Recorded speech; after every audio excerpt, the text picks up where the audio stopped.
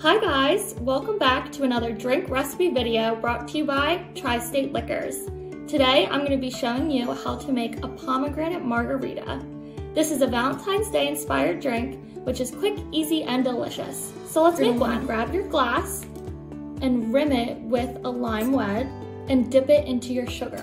Grab your shaker and fill it halfway with ice. Add lime juice, add in tequila, add in pomegranate juice, triple sec, simple syrup, stir it up, pour in our drink. And that is how you make a pomegranate margarita. Cheers! So good. Hope everyone enjoyed this video. Make sure to stop by Tri-State Liquors to grab all your favorite beverages. Also, check out our current specials happening now.